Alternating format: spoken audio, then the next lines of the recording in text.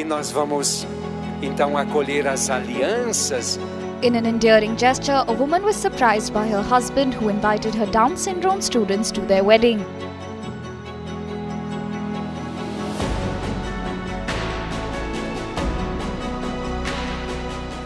The woman was moved on seeing her students entering the wedding venue as ring bearers. Tears rolled down her cheeks as she's seen meeting the students along with her husband. Dressed in wedding attires, the kids in the viral video can be seen reaching the altar turnwise with flowers and ring in their hands. Some of them are waving at the other invitees, while others are pleasantly smiling looking at their teacher. The moment left the bride emotional as she spares a moment to speak with her students.